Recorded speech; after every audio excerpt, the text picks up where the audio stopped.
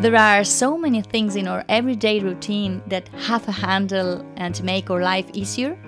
What would happen if we add the always useful handle to our dear smartphone? Hello, I am María José Pedragosa.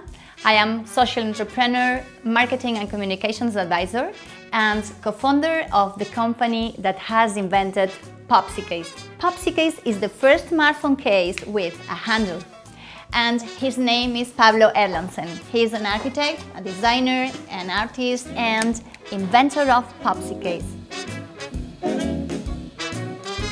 Pablo came up with the idea when he was having a hard time trying to take a picture of one of his sculptures with just one hand. POPSICASE allows users to easily hold and maneuver the smartphone with safety and balance without having to carry extra gear like a selfie stick. Sí, me di cuenta lo complicado que es a veces manejar un smartphone con una sola mano. Y pensé que un mango solucionaría ese problema. Como en el mercado no existe ninguna carcasa con esas características, diseñé un prototipo. Yes, when I saw Pablo's prototype, I knew it was just what people needed.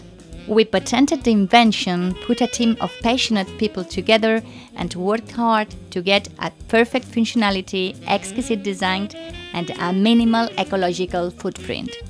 POPSICASE Light Case integrates a fold-away handle. POPSICASE is made of a long-lasting material, ABS, and it has been tested to ensure the smartphone is secured in its case at all times. POPSICASE has been designed and manufactured entirely in Barcelona, Spain, and is going to be produced first in 8 beautiful vintage colors. POPSICASE makes it easy to take selfies, record, view, and simply use the phone in an easier and more engaging way. You can use POPSICASE whenever, wherever. Pablo and I are ready to start massively producing POPSICASE, and we need your help to make it happen. We first need to build a definitive mold and then begin manufacturing our first run. It is really a chance for you to be one of the first to have one. Join us in this exciting new project. Thank you very much, muchas gracias y hasta la vista.